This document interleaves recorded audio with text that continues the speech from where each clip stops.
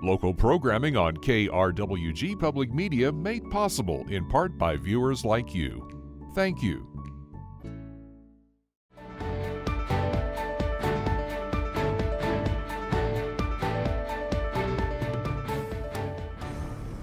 Hello, I'm Anthony Moreno. Welcome to Your Legislators. Joining us to talk about New Mexico's legislative session and issues facing the state is District 34 Republican State Senator Ron Griggs. Welcome to the program, Senator Griggs. How are you today, Anthony? This is going to be fun. Yeah, doing very well. It's always a pleasure to talk with you about the issues facing your district and our state. You are taking part in a 60-day legislative session here in New Mexico, up in Santa Fe. What are your thoughts so far from the session, and where do you think things are going right now?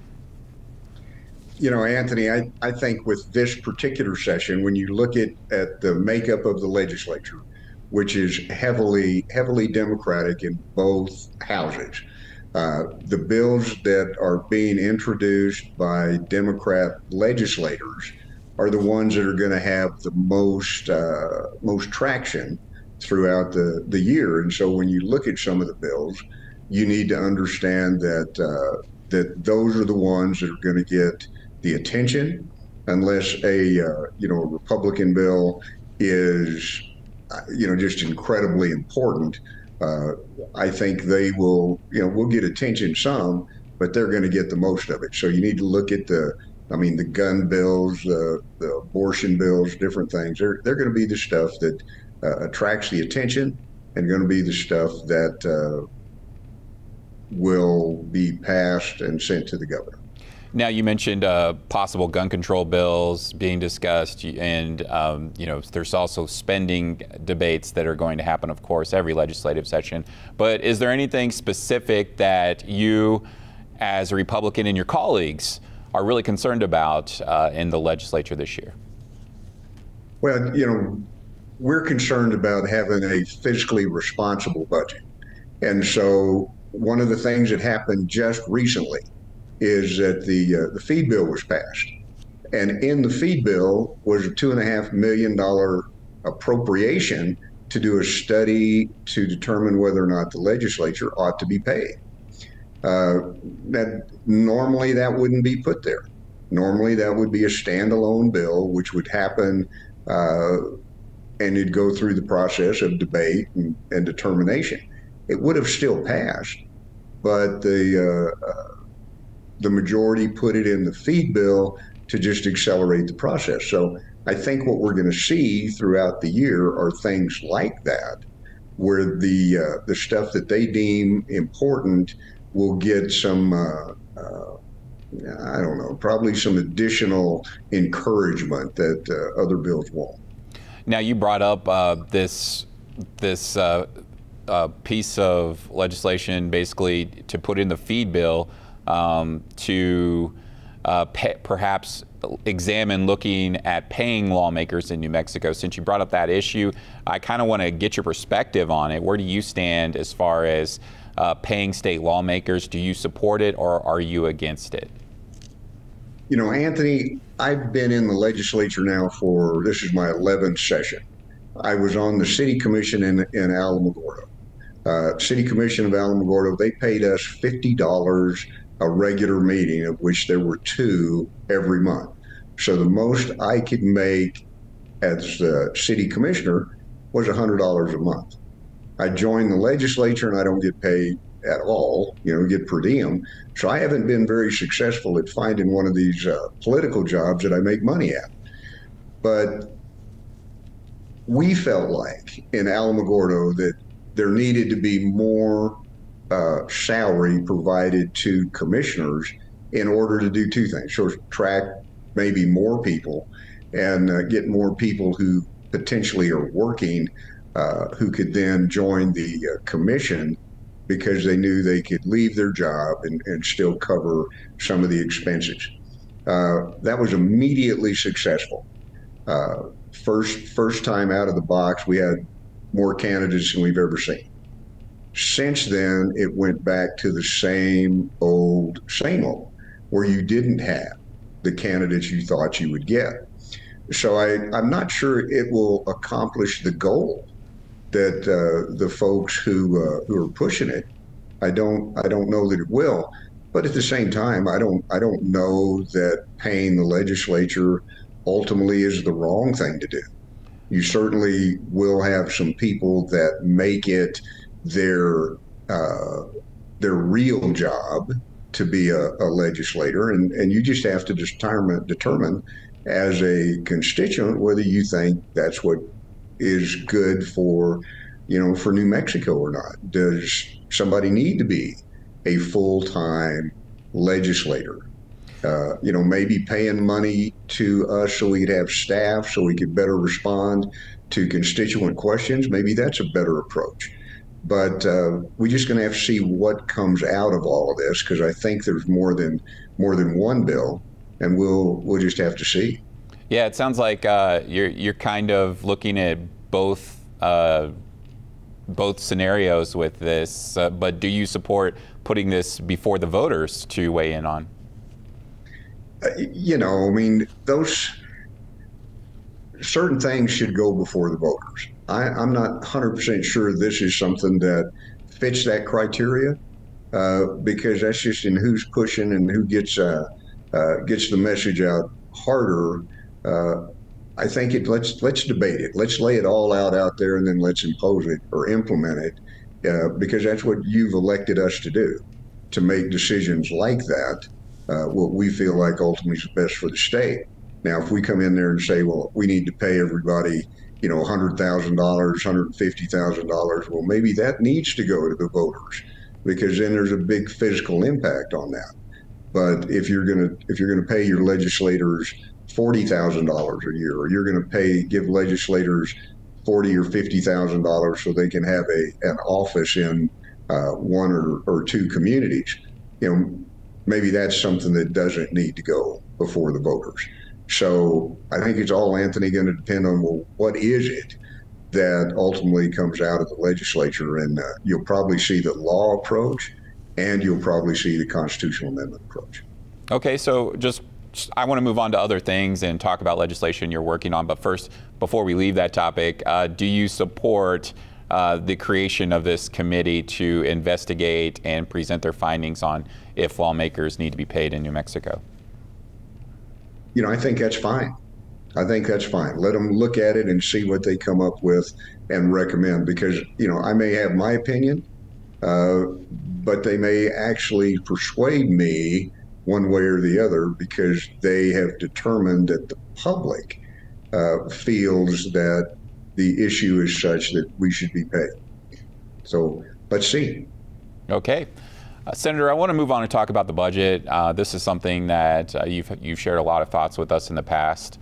We're in a situation where New Mexico state revenue forecasts are looking very positive, thanks largely to the oil and gas industry in the state.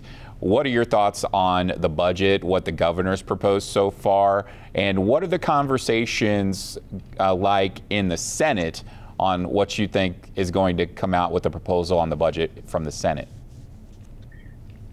Anthony, I don't sit on Senate Finance, so I don't have the opportunity to hear those right now, to know what they're thinking. There's a difference between what the governor's office has recommended and what the Legislative Finance Committee has put together. Now, some of that may be just solely related to the possible rebates to the citizens, but there's a lot of money out there. Lots of money, lots of places to put it. Yeah, the governor brought, but I know you're probably aware of what the governor proposed and talked about in the State of the State address. Was there anything that really drew your attention to that you feel strongly about, either way, supporting or against? There was no surprise. There was no surprise. The governor's being extraordinarily generous, and she's looking at being all things to all people. That's always a challenge, and so you've got to look at, well, what she said with the abortion clinic down on the border. Is that a good thing? The health care for all basically approach, is that Is that a good thing? Is it affordable today, and will it be affordable tomorrow? Those are, I mean, you just got to look and get into the meat of the legislation to determine whether or not it's a good deal or not. You know, is and here's the S word, is socialized medicine the right way to go with New Mexico? We've got a bill that passed a couple of years ago, House Bill 75, which has been damaging to the number of doctors we've had in New Mexico. We've had doctors leave because that increased the cost of medical malpractice. Uh, if we don't address that, we may have more doctors leave, and then if we don't have the doctors here in New Mexico, is the answer to provide clinics everywhere and then have doctors or specialists hired to work for the state? I don't know what they're really thinking, and I don't know what that approach will be. But the governor seems to really want to provide, health care for all. And while that's an admirable goal, how you do it is the kicker. Well, I know there will be plenty of debates on that as we move forward within the legislative session on how to go to address that issue. Let's talk about some issues you're bringing forward. Now, let's talk about the legislation that you're presenting that has to do with geothermal resources. Can you explain with us this bill, what it is and what it entails? You know, that bill actually turned out to be way more simple than I thought. That's a bill that was put together by Senator Ortiz-Pino, and Senator Woods and I signed on to the bill. It incentivizes some geothermal development and opportunities.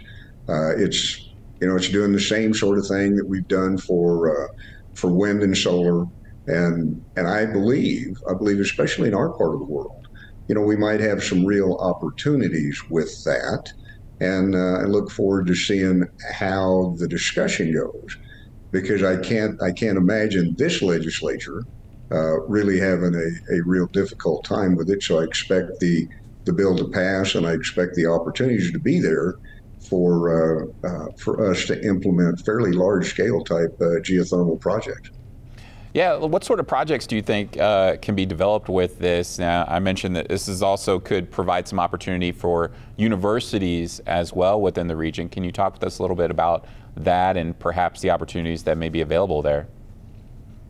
Anthony, I'm not quite sure how that will mesh, but if you've got we've got $10 million for certain loans and $10 million or $15 million for others. So it's not like there's just a tremendous amount of money jumping out there and doing that. But if you believe that you could set up a geothermal project to the west of Las Cruces, for instance, to provide power to Picacho Hills, maybe that's one of those things that might be able to utilize or access some of the dollars to develop, and then take that further and expand it more, and maybe that could be a real opportunity for the city of Las Cruces. As far as the university goes, I could see the same thing. Now, in that bill, it talks about the duties of the Energy Conservation and Management Division within the Energy, Minerals, and Natural Resources Department, perhaps being changed a little bit. Is that correct? And could you explain a little bit about what that entails within this bill? I'm glad you've looked at that in depth, because I can't. I don't know exactly what it is that the group that put it together really wants from that. But that's all we need: agencies that can focus on things and focus directly on things, instead of being overseers of way more stuff than they can handle. So let's hope that's what that does. Well, I'm sure you could share with us the organization you were working with on this bill to develop it and get it passed. Can you share that with us? When Senator Ortiz-Pino brought this bill forward in committee, in interim committee in Clovis, several years back, Representative Townsend and I did a revamp of the solar or solar, of the geothermal laws for New Mexico, and that was at the behest of the Environment Department, and we put that together. So when the senator brought this bill forward, we said that, well, we participated in that other deal, and so he asked, well, would we want to join on this bill? So, you're concerned immediately because you hadn't been involved in the drafting of the bill, so you don't know. So you say, well, we're going to have to see it. So we saw the bill right after the session started, and there's no real big, nasty, bad things in the bill. So it's something Senator Woods and I felt like we could support because it might be doable and positive for the state. So as far as all the little intricate parts, we haven't been involved in them enough to say a lot about it, other than we believe it's a positive thing for New Mexico. Okay, I know that their state is going to be having a lot of conversations. State lawmakers will be continuing discussions on where to move forward with energy within the state and possible opportunities that may impact our economy in many different ways. But I want to move on and talk with you about another bill that you've been sponsoring that has to deal with prescribed burns in New Mexico. Can you share with us a little bit about Senate Bill 6? It's actually Senate Bill 21. Oh, okay, thank you. And it was tabled in committee this morning. So the bill will not move forward unless a member of the Conservation Committee that voted in favor of the tabling wants to bring it back up and talk about it more. The bill was immediately tabled once it came committee members' opportunity to talk. So I don't know what the members of the committee were concerned about. So I have no real good feel. It was defeated in committee 4-3, or tabled in committee 4-3.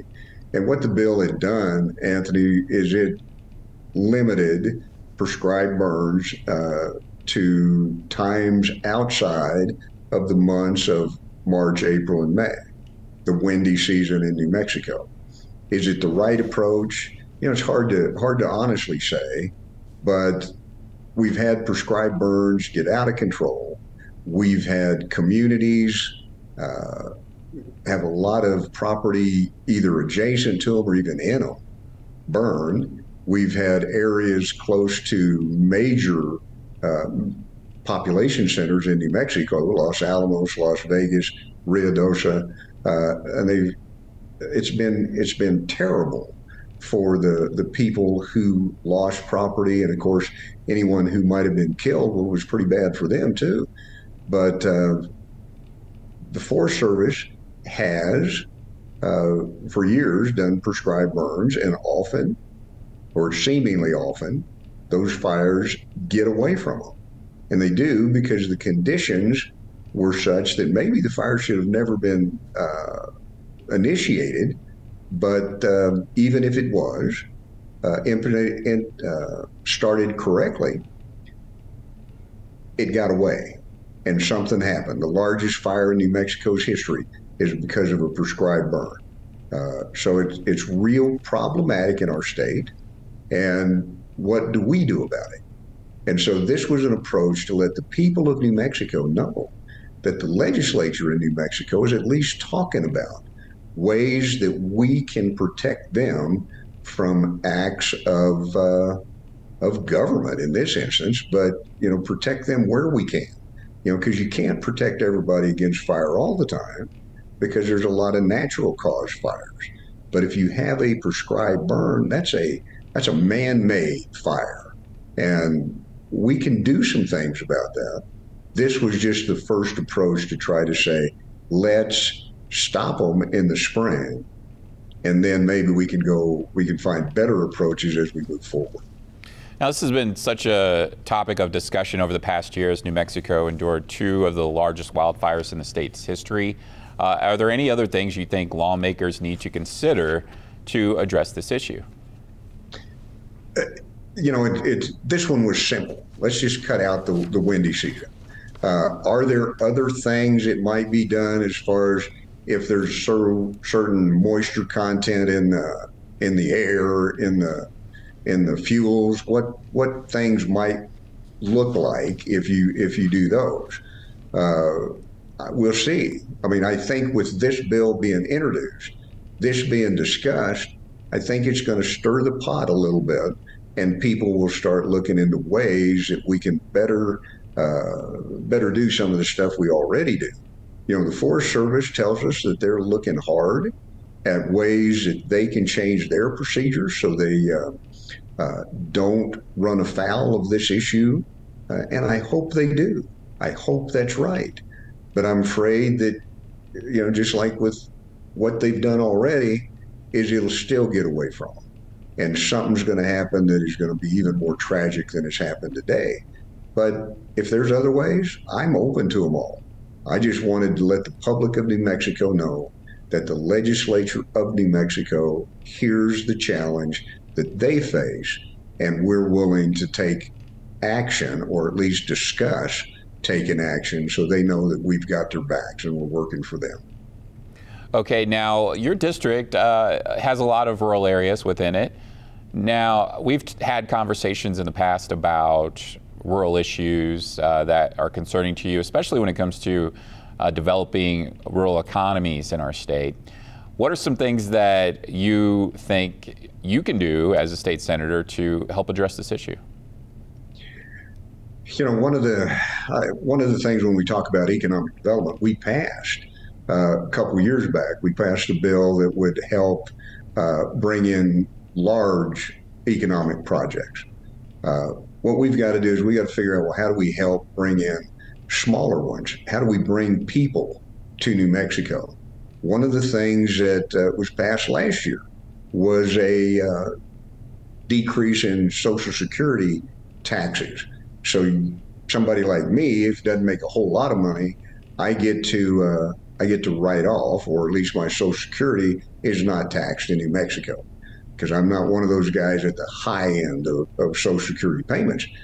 But what does that do? That potentially brings people to the state who then contribute to the economy, but they contribute to the service economy. If you want pizza, if you want something there, that's what they're going to do. They're not going to add to the workforce. Senator Burt has a bill that will do that.